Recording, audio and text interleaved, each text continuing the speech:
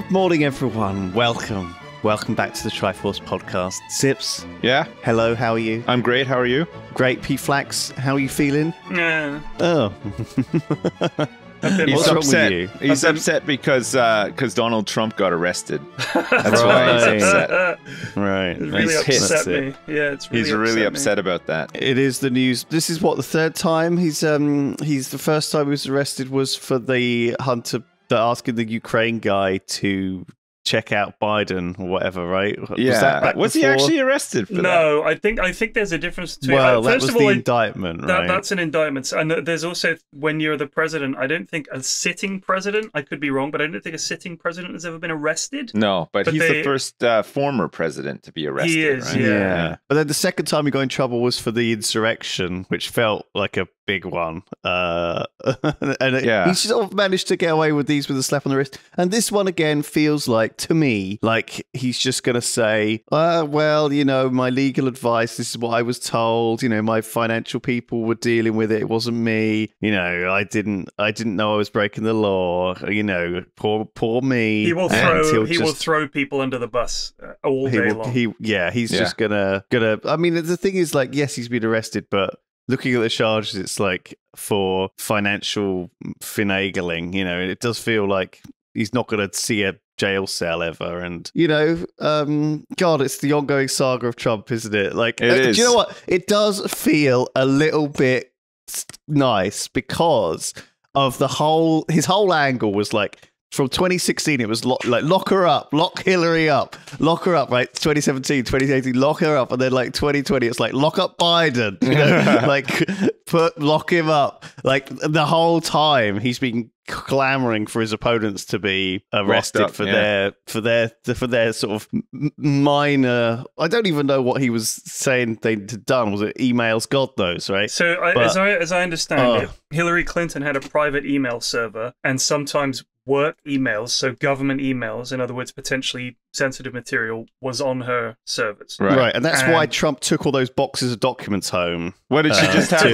his garage? Would she just have like a Linux server in her garage? I don't know. I think she just had a phone. First of all, there's no way she set it up. Like, there's no way Hillary's there in the garage setting up a Linux box. We don't know that for sure. I mean, I'm going to go out on a limb and say that's true. Maybe she's into Linux. You know, maybe she's a big time hacker. Maybe she likes Ubuntu. Maybe she does. Yeah, OpenBSD. Maybe that's her favorite flavor. She's booting off a USB thumb drive and grepping with the best of them. Who knows? Just grepping left, right, and center. Old Hillary. By the way, sorry, these are references that only programmers. Well, the problem is if America have got problems with that, we've got problems with fucking gropers. That's how old our Boris got kicked out, wasn't it?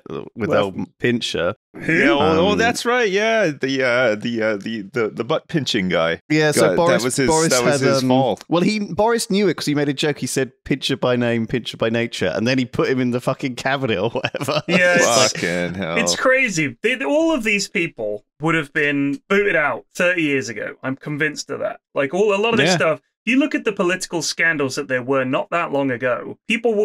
First of all, politicians had some fucking dignity and resigned when they did shit like this. Well, they would certainly resign before they got to the point where they were going to be like properly impeached or arrested or whatever. Yeah, I feel like they at least had a little bit of fucking dignity and a little bit of respect for the system. But that's gone out the window. That really, it's all gone. It's all just a fucking sham. And it feels like they just want to destroy any interest that anybody has in politics. It's kind of funny though. I think that the real thing is that people watched him on telly, and so they feel like it's like the Jeremy Clarkson effect. You know he's a cunt, but he's pretty funny to watch on telly sometimes. I suppose so. Yeah.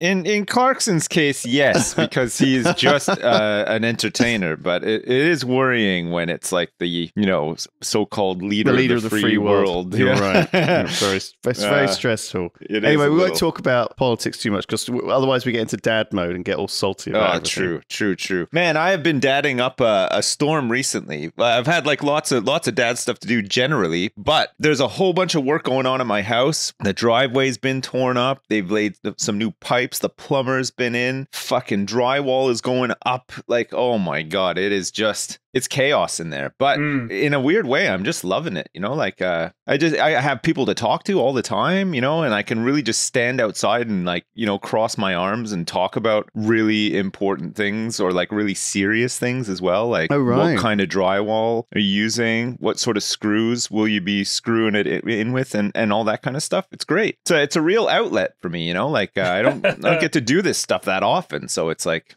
it's pretty great. It's like a real life version of the kind of games that you play, like the It is, yeah. And, My wife and my kids, though, are miserable as a result. Like the baby is just crying all the time because they're drilling stuff like into the walls. It's like shaking the whole house and stuff. And my kids are just trying to enjoy 2 weeks off of school for Easter. And it's like, no, these guys turn up at like 7 a.m. They're drilling straight away. Like just nonstop drilling all the way till like 5 o'clock. Sometimes even later. They do shift patterns. So like 2 guys will turn up at like 3 o'clock and stay till 8, just drilling all the time. Like, oh man, it's crazy. It's good though. It'll be nice. It'll be nice to have somewhere to park my 55 extra Ferraris, like because that's the problem right now. They're just in a field, so I need a gold-plated elevator access. They're just all on the road. Super stacker, yeah. Well, I mean, the stacker system are terrible.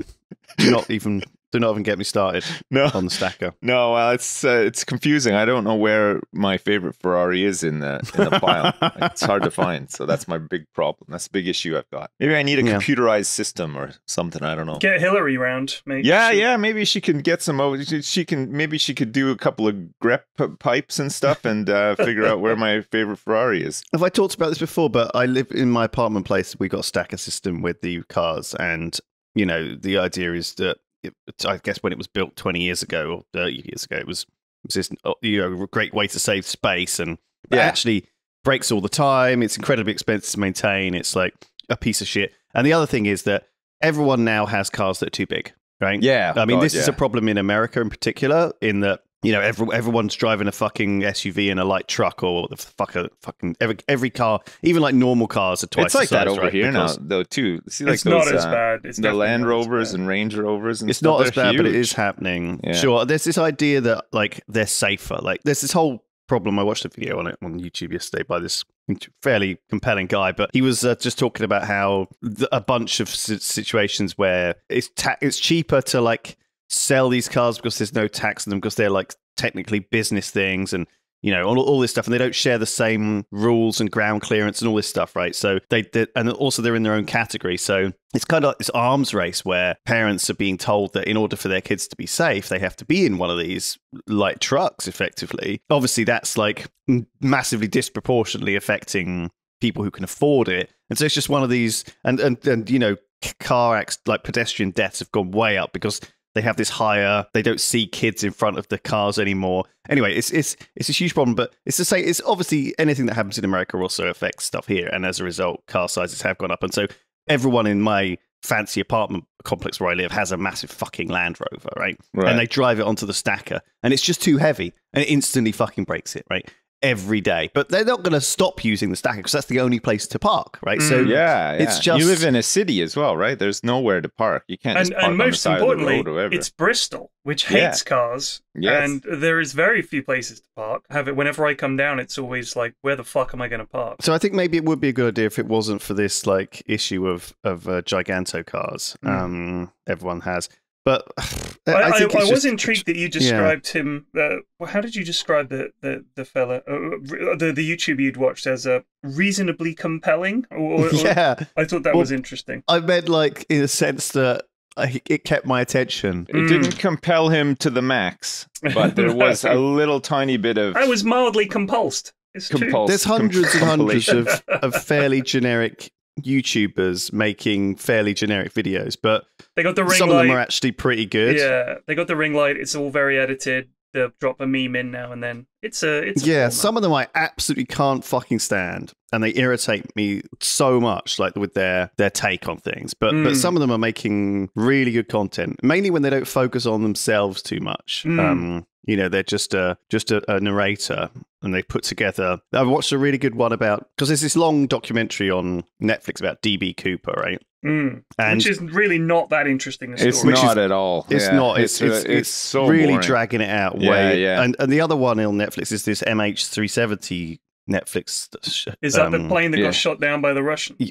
No, that's MH17. Oh. The 370 is the one that disappeared. Oh and in Malaysia, the Malaysian one. Yeah, but it was obviously an interesting story at the time, and it's still an interesting story now. But the Netflix documentary drags it out way too much, and not only that, but like it talks to all these conspiracy theorists who think that some Russian agent got on board and crashed it in Kazakhstan or something. Yeah. And it's absolute nonsense, but it's sort of presented as fact just because it's done lazily. And oh god, like I think that I think basically like that I watched there's a DB Cooper thing on YouTube. It's like half an hour. Yeah, that's all you need for DB Cooper, honestly. Half an hour is enough. It's on a channel called Lemino. It was 27 minutes, 27, and I loved it. It was like gave me the whole thing in like a really concise form. Yeah. And like I was like, damn, why aren't more stuff like this? I agree. It was nice and concise. Here are the facts. Here's what's happened since. Here are some theories we don't know. Like end of story. Yeah. And it wasn't like scattered with unnecessary. I don't mind a little bit of talking to the people related to the story, like but it does feel a bit like sadness porn sometimes when you go through all of the crying friends of people who some of which are genuine sufferers and some of which are just fucking random people who want to have a bit of screen time. Yeah. Anyway. I know what you mean. We were talking about politics. Just this might be interesting. This is an email from Andrew, a long-time listener. But after episode 251, he felt like reaching out. While listening to the podcast, I was applying for a summer internship in Washington, D.C. Nice. When Lewis brought up young people in politics today. You must have done that at some point. We won't remember it, Lulu. I apologize. That seems like a very Lewis thing to mention, yeah. And I felt like sharing my experience as a young person entering politics. He's not going to talk about whether he's on the left or the right, but maybe the podcast will find it interesting to hear about the day-to-day of a Berkeley student trying to break into DC politics. Most of the time working in politics is exactly what Lewis talked about, frustrating. The day-to-day of young people in politics can be quite tedious, with essentially unending administrative work and research assignments, but some of it can be interesting. I've had the chance to sit in on congressional and Senate committees about foreign affairs and US defense policy, but Andrew says it's extremely competitive. Everybody's clambering over each other, and you have to work over 50 hours a week just to show your commitment. Right. And that's for the interns as well. But he's made some good mates, and I guess a lot of people will progress through politics at a similar kind of pace. So you'll know people that are also on their way up. Yes. I think the interesting thing is, if you think about I know that one of the things that people assume is that MPs over here and politicians in the US, that they're perpetually at odds. But they'll go to the pub and they'll hang out and they're mates and all the rest of it, and they get on perfectly well.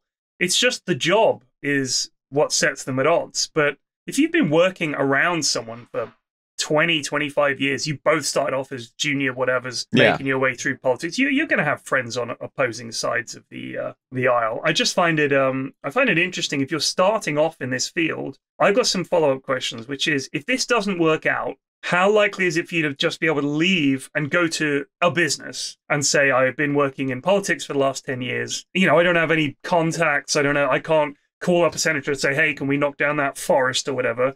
It's more like, what does this go on to if the politics side doesn't work out, and what can it lead to eventually, I guess, would be my question. Yeah, it's interesting. I guess you got to be really dedicated to the whole thing. I mean, maybe you don't need to be big time like DC politics. You could maybe get involved like with local politics or something once you have some experience. I don't know. I'd honestly be shocked if politics didn't set you up for, like, it does sound like woolly now I'm saying it, but I feel like it's not actually that bad, right? It's not like you'd probably be a pretty anything. Good like account manager or something off the back of being in politics, right? Because I imagine most of your days are spent just dealing with people, but dealing with tricky people as well. Like, you're not dealing with normal people.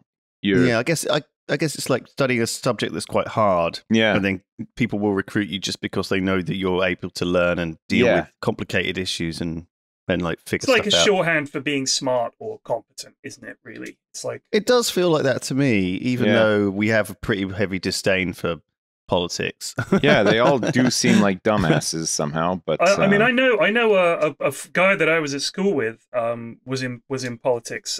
He was part of the. I think he was fairly senior in Johnson's government as one of the sort of underling lads, if you like, the analysts or whatever, the advisors. And he was, I think. I mean, he's a good lad, so I think he may have stepped down. I'm not sure because of all the shit that's going on, but yeah, I mean, most of the interesting stuff, he can't really talk to you about it, but it's amazing how much is decided by just a handful of people. I guess it was such a long time ago as well. I mean, Lyndon B. Johnson is what he was the he died in 1973. Yeah, so I'm that old. He was president of the United States from 1963 to 1969. Yeah. Well, yeah, my friend obviously was not American. Oh, right. And my bad. Yeah. No, that is an easy mistake to make. When I talk about my childhood, people go back to the 50s. I can't place your accent. I always think like could be Cajun. I don't know. It could be. Yeah. I've also had an email. This isn't a mailbag, but I want to chuck a couple of these in. This is from a lad called Stroby. This is a defense of Sips at the zoo. I thought you might appreciate this. At last, yes. Okay. I wanted to get in contact as this had been bugging me every time it comes up. While I do not profess to know anything about Sips' financial world, I assume as a Channel Island resident, he pays his tax there. Yes. And therefore is not a UK taxpayer. No. This means he is not eligible to gift aid. No. So when Sips told the Right Honourable listener he couldn't use gift aid for tax reasons, Right Honourable, yes, he was bang on the money, and the listener can just pipe down. So there you go, Sips. You can consider yourself exonerated. At last, Stroby. Free. There you go. God, justice is served. Oh man, It feels great too. Holy crap! It's a dish best served. Yeah. No, thanks so much. Thank best you. Served. Yeah, just serve it. Oh man. Yeah. Jeez. Yeah, it's true. Speaking though, I do pay tax here, but I don't pay UK tax. I remember this was a long time ago now, but wasn't there I think it was Belgium who didn't have a government for like 2 years. That sounds about right. That sounds like a very Belgian thing to do, right? And I don't know whether they were fine or not. No. But I guess what I'm saying is a lot of the time the government is doing stuff, putting forward laws, putting forward other stuff. It feels like sometimes as many good ones are put forward as bad ones, right? Oh, a lot of them just slip through the crack as well, A lot of laws go in that are so boring that nobody even cares or reads about them. You know what I mean? And it'll only be like years down the line when it affects something that's exciting or fun that people are like, how did we let that through? They need to spice this stuff up, right? Yeah.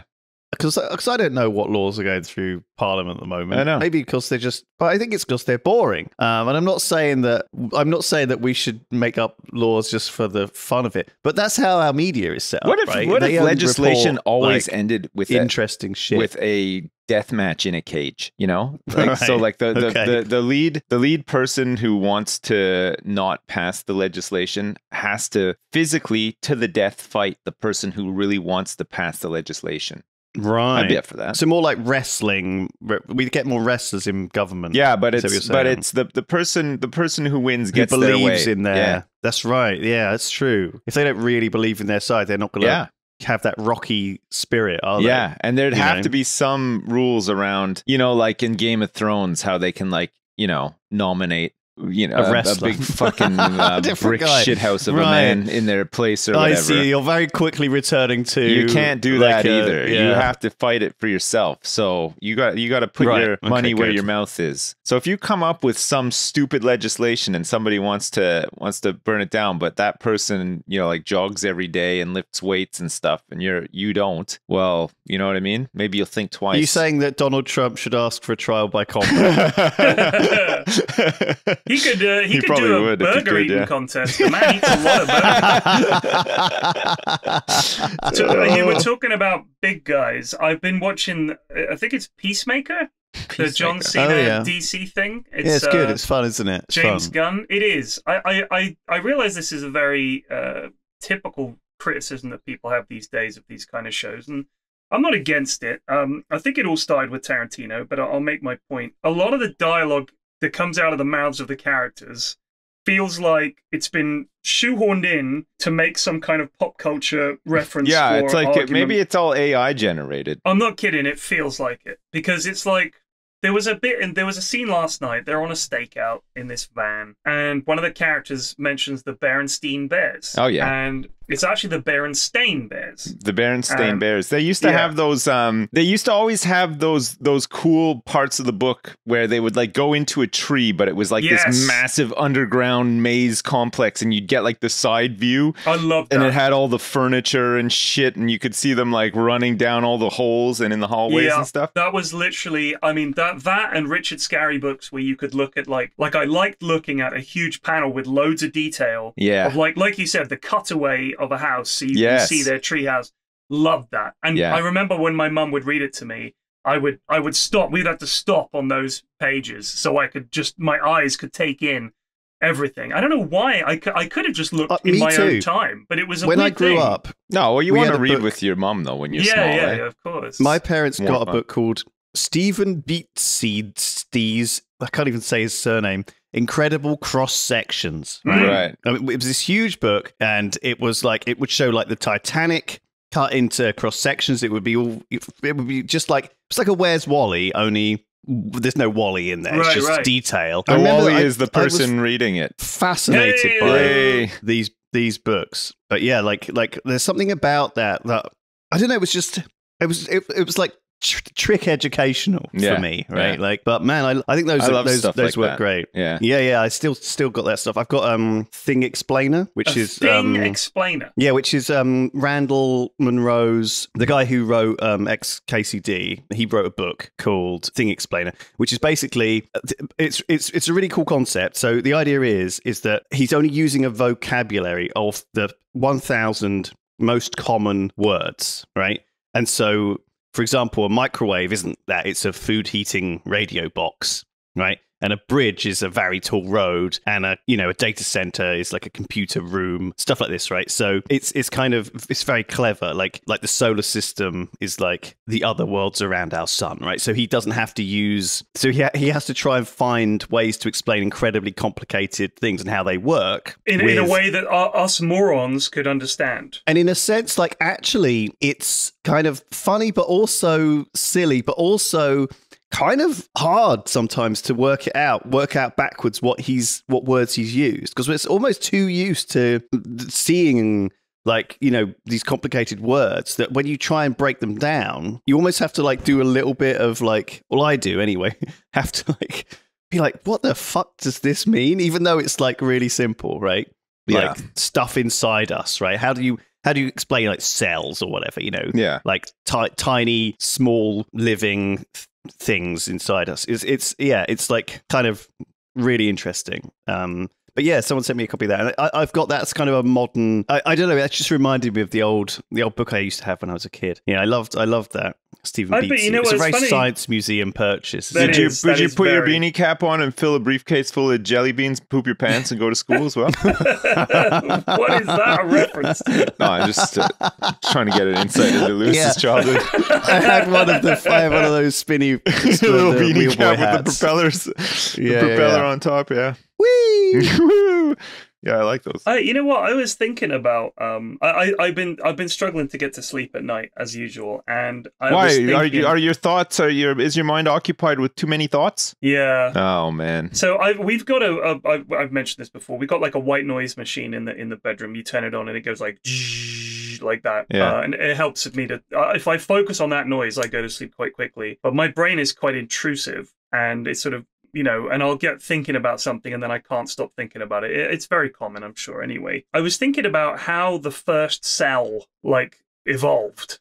Right. And we'd watched this thing. I think it might have been an Attenborough or no, it was Ramesh. I can't pronounce his last name. Ranganathan. It was his travel show, and he went to. I think he was in Ethiopia. He was in somewhere else as well.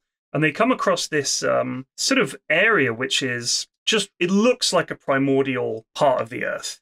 It's like all these crazy little hot springs and bubbling. There's all like a myriad colors, very strong smell of very, very base chemicals like sulfur, and it's quite acidic. And there's all this stuff going on. And it's warm and it just sits there. And it's like there's not much wind. It's in this little sort of valley area. And I'm thinking that people wonder about how it's possible that something could go from being alive to not being alive. Because there would have to be a moment where you could define this clump of amino acids that's formed to go from that to a definitive thing that then replicates itself. That leap was the biggest leap in evolution, much bigger than the leap that resulted in us, because you've gone from nothing to something alive. I'm not saying nothing, but like clumps of chemicals and amino acids and all this kind of stuff, and eventually somehow this congeals over a ridiculous period of time. Man, how are you not falling asleep when you're thinking about this? Because it's amazing. that would send me off immediately. I was thinking, what? Like, you wouldn't have a cell wall forming just for something that didn't need it, but something might benefit from it. So, what is the chance that it was like bubbles, like some kind of very, very small bubbles and foam that resulted in things living in those pockets, and that was the initial cell, if you like, that they relied on bubbles in the whatever they were living in, that was where life formed, was in this foam. And then those creatures, if you want to call them that, the ones that persisted were the ones that perhaps excreted something that helped to build up the wall of their bubble so it didn't pop. But then I got confused. I didn't know if that was the case. If anyone out there is an evolutionary biologist, I would love to know more about it. Maybe the excretion was the world's first ever cum bubble. Oh my god! Lovely. That is just throwing that out there. There you go. Don't say this podcast doesn't cover all. Oh my god! Because we went from evolution of proto life forms to cum bubbles like that. Oh my god! This is the hard-hitting science journalism I'm signed up for. Today's sponsor is ExpressVPN. When you go to the bathroom, you always close the door behind you, right? You don't want random people watching what you're doing. That's why I use ExpressVPN when I'm browsing online, to protect my online privacy. Your ISP knows every single website you visit and everything you type in, and they will sell this information to ad companies and tech giants who use this data to target you. ExpressVPN allows a secure encrypted tunnel between your device and the internet, so your online activity can't be seen by anyone. It works on phones, laptops, routers, so anyone who shares your Wi-Fi is protected, and all you have to do is fire up the ExpressVPN app, click one button. It's as easy as closing the bathroom door. You can get an extra 3 months of ExpressVPN free by going to expressvpn.com/Triforce. That's expressvpn.com/Triforce for 3 months extra free. Thank you very much. I'm going to change the subject. This is from Josh. Good day, lads. Writing to you from the middle of the Pacific Ocean. Oh. I'm currently sailing. Inside a massive cum bubble. Cum bubble. Please send help. James Cameron's here. James Cameron presents cum bubble. Cum bubble. The Pacific Rim. I'm currently sailing from the west coast of Mexico to Hawaii by myself. Holy shit. On my 40-foot sailboat named Atlas. Oh, nice. Which is a terrible name for a young girl, but I feel it's an acceptable name for a good stout boat. Okay. Yeah. Mm-hmm. Elbows deep rebuilding the ship's head, or better known to landlubbers as the toilet, I figured what better way to procrastinate the nasty bits than to write into my favorite plumbing and handyman podcast, the Triforce. Yes. Did you put an S-bend on the... you gotta get the S-bend You gotta get the S-bend down there. It's no good otherwise. Listen to you guys all the time out here. Thank you for keeping me company. I think it was Sips who said it would be cool to pack up everything in a boat and go somewhere and be self-sufficient. Yes, I did say that. Yeah. I can personally confirm it's very cool. Yeah. Sorry for the long-winded message, but I leave you with this one cool fact. This email was sent via MF/HF radio, which is an outdated but very neat way to communicate from the middle of the ocean with no Wi-Fi. All the best, Josh. Wow. So this email came from the middle. This was 21 hours ago, so he is actually there in the middle of the Pacific, alone in his sailboat, the Atlas, fixing the sent crapper. this email via medium frequency, high frequency radio. Good, best of luck to you, Josh. Man, good luck and safe travels. And drop us a line when you make it to Hawaii. I can't wait to hear about it. Yeah, do that. Keep us up to date. Why maybe don't you maybe a picture of your boat as well. Yes, Could you not just poop off the side? That's disgusting. You can, but you don't know which way the currents are going. What if it does a roundabout and then comes back and hits you? You know? Oh right. Okay. What if it swirls? You know? What if you're like if you're saying it's too bumpy? That's even. I mean, doing it on the crapper is even challenging, right? Imagine you crapped over the side of the boat and thought that was the end of it, and then the perfect storm hit. And just as the waves are rising, you're just outside on the boat trying to control the rigging or whatever, and all of a sudden, boom, just a giant turd hits you in the face. Right. It just comes off off the crest of one of the waves, and it's yours. You recognize that smell anywhere. All right. Well, it's going to be no one else. There's no one else karma. in 200 miles. You can't. There's lots that goes into to sailing on the sea. Lots of like little rituals and good luck dances and chants and stuff like that. You know, you gotta. They were very superstitious. I think because you are at the whims of nature. Oh, you are. Absolutely. There's no help. It is. I mean, it's you like are out it's there. You know we've definitely said before. It's like it is the outer space of its day. Yeah. You are literally casting yourself off into the void. There's nothing above you. There's nothing below you. If your ship goes down, you're fucked. There's nowhere to get food other than what are you going to eat? Eat fish? Come on, pull the other one. We need grog. No grog, no work. You can do a Richard Parker while you're out there. Just get Richard Parker? The tiger on the boat and the you get the fish. I can't remember what he ate actually. What the hell was that movie called? What was that movie called? Life of Pi? Life of Pi. Yes. That's the one. It was a book more famously than a movie, but yeah, it's all right. Sorry, I'm not well read. The movie was popular, dude. It was a very famous. It was visually stunning movie. You could say Lord of the Rings was much more well known as a movie, but it was also a very big book. That's all I'm saying. Okay. Yeah. Sure. We had an email. This is I like this one. This is from Willow. Hi, Ted, Chris, and Lewis. That's very formal. Willow. Very, very formal. Just wanted to let you know your audience for the podcast isn't just dads. It's not. Gamers and 13-year-old boys. Oh, that's a shame because that's what we've been aiming at. That is what we've been aiming at. Our market research tells us that is the case, but maybe you know something we don't. Well, apparently... that's what we are a blend of, you see. So that's what we assume. Yeah, we're a collection of dads and gamers. Who brings which energy, would you say? Well, we've all got the mind of a 13-year-old boy, I would suggest. I suppose so, It's true. But anyway, Willow is a 20-year-old female textiles art student from Bournemouth. Get in. Yes. What? Just because she's from Bournemouth? Yeah. I see. It doesn't mean she supports Bournemouth. What if she supports Portsmouth? No. FC? No. Willow's from Bournemouth. She might be. Don't say Pompey. Oh, I had an email about Luton. If you guys wanted to hear, we were slagging off Luton the other day. When? I can't remember, but we were. I was actually slagging off Luton on stream, I think. And I did mention at the time, add this to the list of places where I'm an outlaw, like Wisconsin and Pennsylvania. I thought I'd keep it closer to home this time and say that Luton was a bit of a dump, but maybe it's not. We've had multiple Luton emails, so we definitely must have mentioned it. I've never been to Luton, by the way. I'm just saying. I have. It was terrible. All right, good. Okay, I'm glad you've been. Let me see if I can find a good one about Luton here. You guys talk amongst yourselves. You're gonna be looking for a while. I don't think Luton's that great of a place, honestly. No, I know I've never been. Email. Oh, right, okay. Have you ever been to Luton, Lewis? Lewis and Luton. Oh, here we go. Hey, chaps. This is John Smith. He didn't want me to use his real name, so this is John Smith. Right.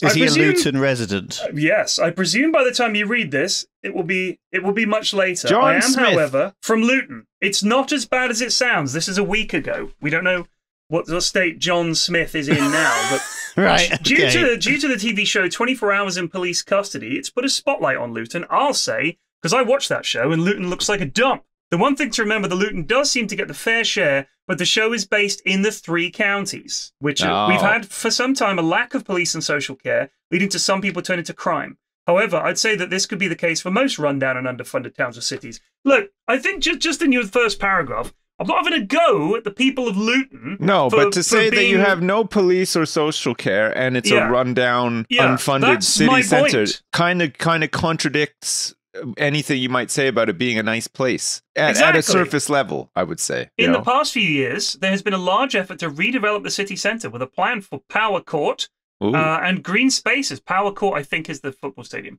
I do feel at times Luton has become the butt of jokes by default. However, it's from this many people in Luton try hard to improve things for all, despite a few bad eggs. I actually knew someone who appeared on the show from school, so it shows what a small town it can be. Oh, wow. On a slightly funnier note, a favourite story of mine was from back in high school. This is interesting.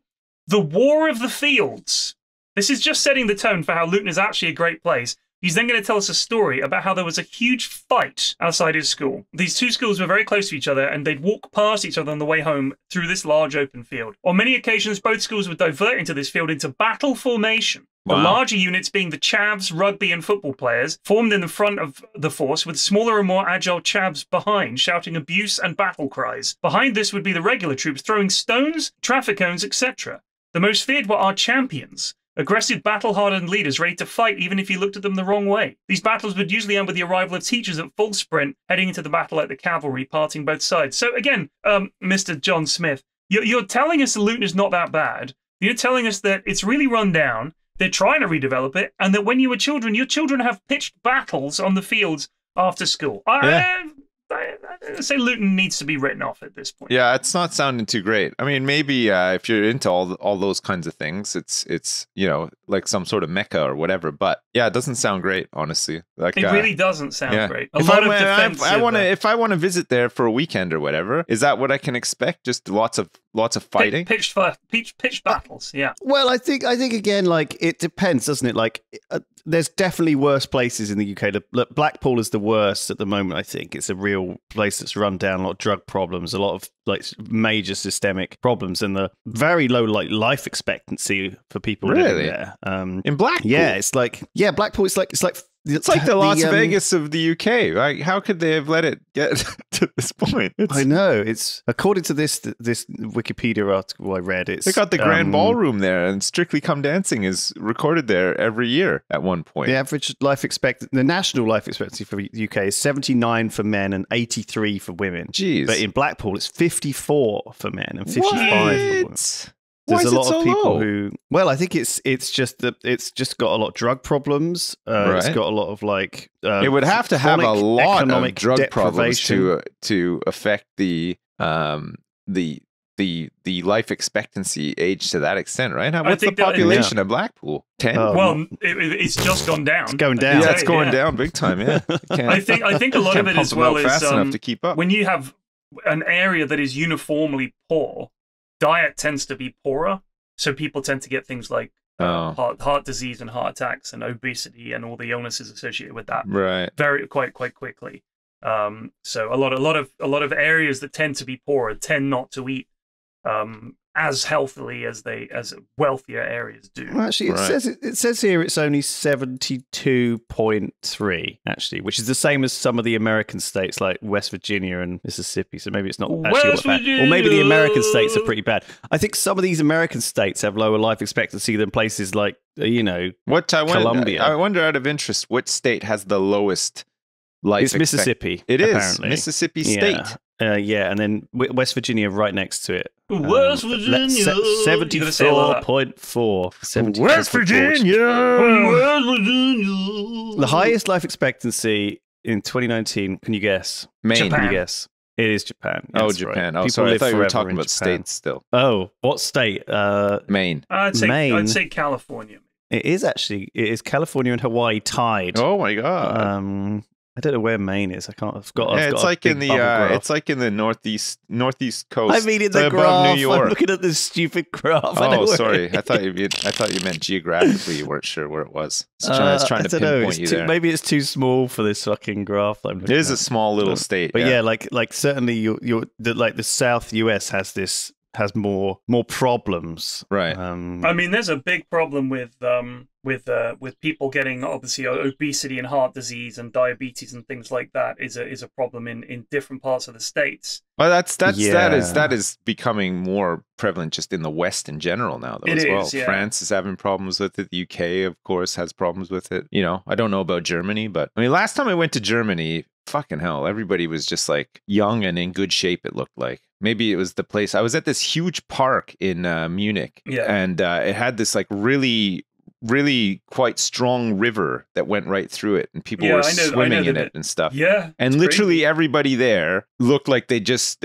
come off of like a Calvin Klein underpants shoot or something. It was insane. It's the same in Stockholm. Everybody seems to be in great shape there as well. Well dressed. It's crazy. This is a great email I've just had. This is from Pete. All right, sorry. Just before we carry on, go ahead, bud. You go talking about ahead. dying, but going back to birthing. What do you think about the idea of the panspermia cum bubble hypothesis from space? That we were seeded by organic material from another world. Well, no, not necessarily even from another world. I think when you have complex compounds on some of these comets and other things, they aren't necessarily even like from another world. They're in space. You can get this these things called tholins, which are like organic compounds that come from cosmic ray or ultraviolet irradiation of simple stuff like carbon dioxide and methane and nitrogen and water. And so there's the idea that just comets themselves, even if they didn't come from another world, provided the complex, the starting. So complex they're like the incubator molecules for the complex chemicals and organic chemicals that then crashes into the Earth, lands in some area where. But if it crashes into the Earth, wouldn't it just get like nuked in the atmosphere, like while it was? No, you'd be entering? Surprised how much can survive. Like, especially bigger ones. Yeah. And I mean, all it needs to do is deliver the chemicals. We're not talking about delivering living things. But they would have to be so heavily concentrated with the chemicals, like so it wouldn't just be a surface thing. Like it would have to be. Not really. The whole, I mean, like a virus, you only need one virus to trigger one viral. To trigger an infection, you don't need a lot. Yeah, the movie Osmosis Jones, he has one single bad germ in it. Of course, yeah, Osmosis Jones. I forgot about that contribution to science. Go on. This is from Pete. I worked at Argos for a few years. For those of you who don't know what Argos is, if you're outside the UK, it is a shop. Bill Bailey famously described the catalogue in Argos like the laminated catalog of dreams. Yeah, it's a catalog, so it's like consumers distributing in Canada in the 80s. There's no shop. You just go into there's basically like a reception area with catalogs. You pick what you want and then you order it, and sometimes they can go out back and get it for you. Yeah. Otherwise, so it's like a warehouse to deliver with a it tiny to your house. shop. Yeah, exactly. So you don't browse around a storefront. You browse a catalog.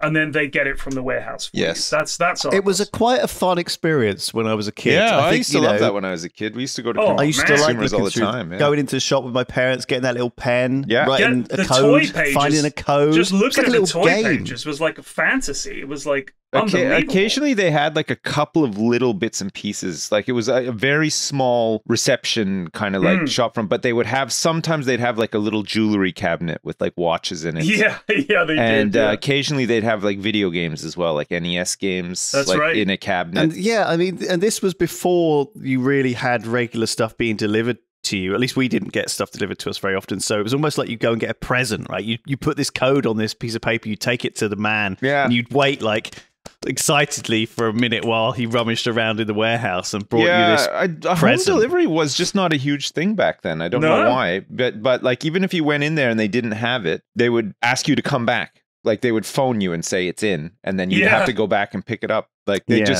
almost did everything they could to not deliver to your house. Like I guess it was, I don't know, maybe just not the done thing at the time. I mean, this is a long ass time ago. Yeah. Well, Pete is still working there. He's worked in Argos for a few years. So I'm amazed it's still going. I know. It's now the only one I know is part of Homebase. Like they usually go into Homebase, it's in there. They usually have a little desk inside another big store, right? Yeah. Because I went in. They had one in an Asda. We went into an Asda one time when we were in the UK, and they had an Argos counter at the back. Yeah, which seems weird, right? Because like Asda kind of has everything, but yeah, there it was. Well, Pete says the first story is in 3 years of working here, no man has ever accepted help getting an item to their car if a woman is present. Really? I've seen a man punch holes in 2 boxes containing chairs in order to carry them. Another tried to carry a 67-kilogram washing machine on his own. Even if it's a 12-foot trampoline in 3 boxes, they will never accept help and instead will struggle on their own. There are no exceptions to this rule that I've seen so far. No, I know some people just feel like they have to do it. I feel like that is very common to people not accepting help. Oh my god! I will offer it, but I am forever seeking help. Like, I am not. I'm standing there and I'm like, I buy something, and if they're not like forthcoming with help, I'm like, what the fuck do you want me to do with this now? Like, I'm not carrying it. You know what I mean? Like, I will get the help for sure. I'll rope other people into it as well if I have to. I can understand wanting to carry it, because I know this is going to sound sexist, but maybe it's just Mrs. F. She's always impressed when I lift something very heavy. Yeah, she just is. And it's nice to impress your woman. That's it. So I think for a lot of blokes, it's a chance to show off that they can lift stuff. What if you lifted something so heavy that you shit your pants, though? Like, well, that would be that's the risk. That's the risk you run. But I'm at the age now where it's pretty loose down there. Like, yeah, you're running a risk. At least probably farting if I'm bending over to pick something out. So I mean, I'm just saying that they're doing it because they want to impress their missus. That's it. Yeah. Also, I think if they like to think, maybe if they're single, that if a woman sees them carrying something heavy, they'll swoon and fall for them instantly, which is certainly what the movies have told me. If only it was that easy, eh, guys? Jeez. Yeah, women. The other thing is how some people are barefaced liars. Here's an example. Me. Have you used the phone at all? This is someone trying to return a phone. Them. No, I never even turned it on. Me. It's on, and your mum just texted you.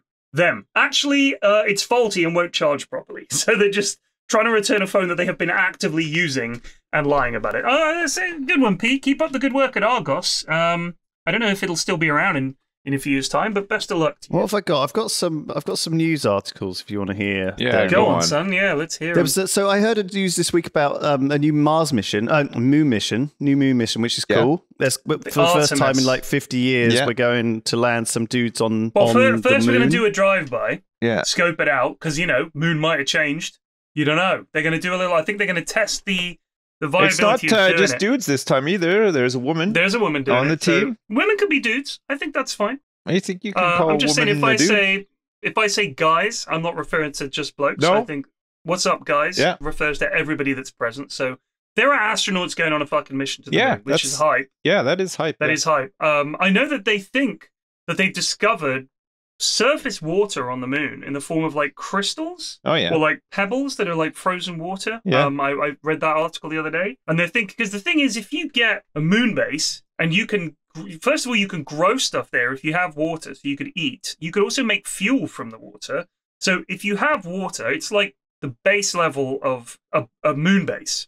Obviously, you'd still need materials and all the rest of it. No, I think that, it's cool, but I think the problem with making a moon base is that because there's no atmosphere on the moon, it just gets absolutely shit on by every piece of crap in space, right? Everything hits it. How do you mean? Well, you mean things get impact hit by with the moon all the time. Like, because we have atmosphere, anything that is going to hit us just gets nuked before it can even hit the ground, right? So we don't have to worry about that. But on the moon, everything's just going to get pelted relentlessly and broken. You don't live above ground, I guess, is the point. Yeah. Is that it's a lot of work, though. You could be underground. That's one thing. Also, I suppose you'd have to hope that if you're on the side, you'd have to have some really Earth, strong solar panels on there. You would, but if you're on the side facing the Earth, I'd have to assume that most little things coming through space would hit Earth rather than the moon, because it's so much. It's right there, and it's got more gravity. Look at the surface of the moon. It's like it's been hit a lot of times. But has it been hit that's recently? just because there's no erosion. Mm-hmm. So I mean, it's hit as much as Earth, but it hasn't gone away. Those craters are potentially billions of years old, but they're certainly many millions. There's got to be old. some new ones as well, though. There's new ones on Earth, but again, they're covered up. Like if anything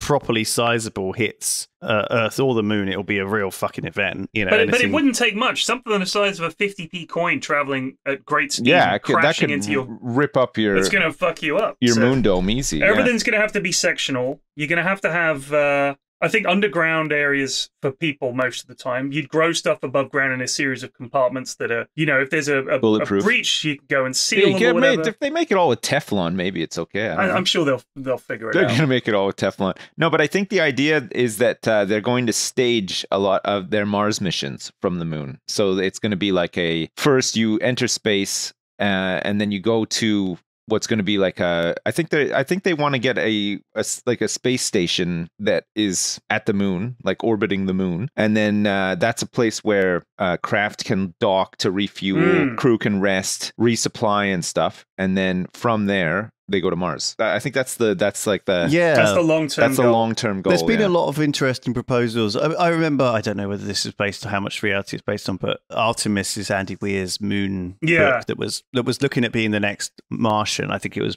optioned for Hollywood. I don't know what process it's along on getting actually made into a movie, but their idea is that they build this big aluminium smelter on the moon, right? And as a result, the oxygen is like a byproduct, right? Because with water you can cycle it, pretty much permanently. Getting it back out of, as long as you've got enough water, you can just keep it in a cycle. Whereas oxygen gets used up, and so they have to have this aluminium thing that provides oxygen for the colony. And that's the kind of it's quite a nice idea. And you could imagine that being used as like a low cost staging base for building stuff in space, because it's a lot cheaper to get into moon orbit than into like Earth orbit. I mean, I doubt it'll ever happen because of the cost. And I think I think in the book it turns out that it's like nowadays a front for a crime syndicate or something. Oh, of course. It's like, do you know what I mean? There's some nonsense. Richard Branson's Virgin Space or Virgin Galactic, is it, or whatever? Virgin Orbit went bankrupt this week. Yeah, they laid off like 80% of their staff. I think their thing was that's not the galactic one, that's not the tourism one, but that's the one where it launches stuff into space from planes. Oh, right. And it had one satellite launch and it failed, and I think that was like everyone like lost all faith in it from then on. Do you know what I mean? SpaceX had a lot of failed launches at first, and they look at them now. I think the key is the space elevator idea that's been going around for a long time would be the one thing that would really make a difference, I think. Because you just build this space elevator. And then I would never go on that. You just winch stuff up to space. Like, that's much, much cheaper in terms of fuel and everything. And it's just so much easier. Imagine you got to the top of that and then you did a silent takedown on the guard at the top and then dropped them down the elevator shaft, the space elevator shaft. Holy crap. Yeah. Oh, my God. I think that's basically like Ad Astra, which is the Ad Astra film. Kind of take forever. Man, I love this stuff. I do love the sci-fi future stuff so much. I just want to. I wonder how much of it we'll get to experience in our lifetime. None. It's like slow. It's going to take forever. We're already like past it, past the point of no return. I feel like I don't think we're going to. And I'm happy about that. I feel like like when people look back at the 80s or the 90s, especially now, people seem to like to look back at the 90s and think it was so jivey. But like, I don't know. I always feel like we're in the 90s somehow. Like it always just feels so jivey, right? Like because we have this imagery of like really sleek, advanced sci-fi from books and movies and stuff like that, and then you look at where we live and how we do stuff and everything, it just seems like, man, it's not there yet. It's not even close. Like we're nowhere close to any of this stuff. Like it's all so here's far what I away. want you to do.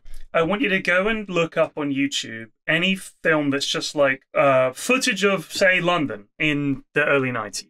Yeah. And then come back next week and tell me if you think that things haven't improved. Because I guarantee you. I know they have no improved. longer around. But I'm talking that they about have. Stuff delivered by mail. But more than that, I'm just talking about the build quality of the average thing. Oh, I know.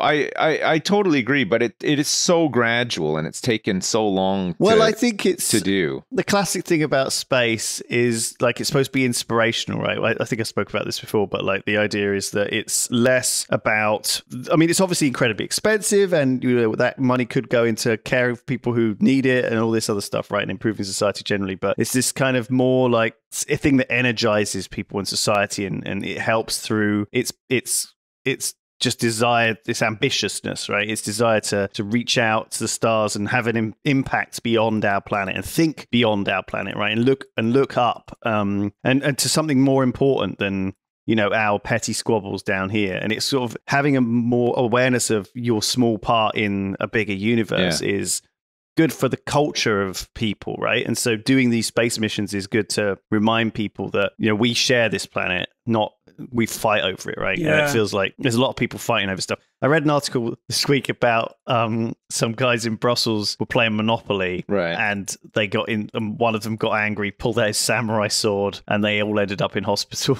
Jesus Christ! Which feels like a very Monopoly thing to do. Yeah, who just rich has story. A fucking samurai sword knocking about? Well, quite a lot of the people. 40-year-old virgin had a whole collection of them, as I recall. That's true. Yeah, it's quite a neckbeard thing to have a katana. Sorry if you're listening and you have a collection of katanas. Some Triforce fan is looking nervously at their sweating sword collection on the wall. Sweating, fiddling nervously with their kimono, staring at I feel like that was it used to be a thing that you would see in like a James Bond movie, right? There'd be like a katana in a villain's house and they'd get into a fight with it, right? But now it feels like it's just on a shelf with a load of anime dolls and stuff. The emasculation of the samurai sword is complete. It has really gone down. Here's a good email. This is titled "Sips makes fun of a child on crutches." No. Right? Okay. Yes.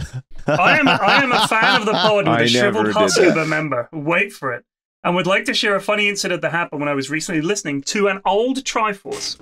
I was out walking my dog while listening to Triforce number 99. Well, that is an old some time one, ago. And Sip says something about people who use 2 crutches being greedy and that they should only use one. To Perion's agreement, I might add. Wow, what At the exact moment Sips is saying this, and I finish round the corner, I see a young girl no older than 7 with a broken leg struggling to get up her driveway on 2 crutches. Hogging both crutches. Oh no! Oh, that's fucking hilarious though. Fucking hell!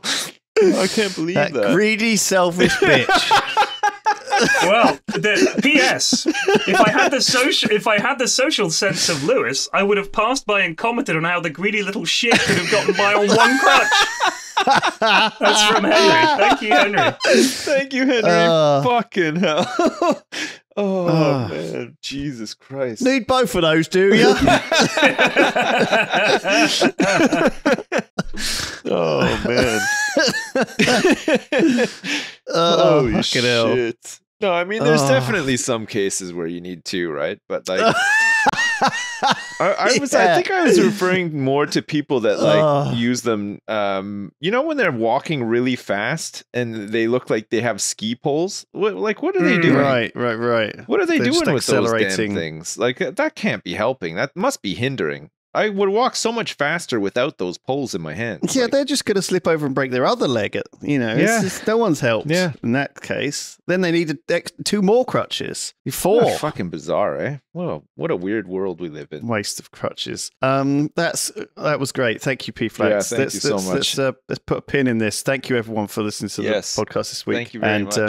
We'll be back. It might be a bit spotty over the next few weeks because Perion's got a trip away, but we're going to see if we can record some on the road. We'll see. We'll meet up. We'll try to do some on the roads. Yeah, it'll be good to keep in the loop. And I've got a few interesting things coming up as we move into summer. Man! Let's get spring. Let's get spring underway. Oh my god! Yeah, just a little bit of sun and maybe it's 12 degrees out here today. I'm going outside in a sec. Actually. I mean, we planted everything. When I get back from being away and power washing the patio, getting the barbecue out, getting everything nice and tidy. Man, I'm going to grow just a shit ton of strawberries this year. I'm feeling strawberries this summer. I want tons. I mean, I went out the other day to take the recycling out and I felt the warmth of the sun on my face for the first time. It honestly feels like it was such a long, cold winter. It really was a cold one. When I do that, it's like Wizard of Oz, with the witch melting. Right. I did melt. I'm not saying I didn't melt, obviously. All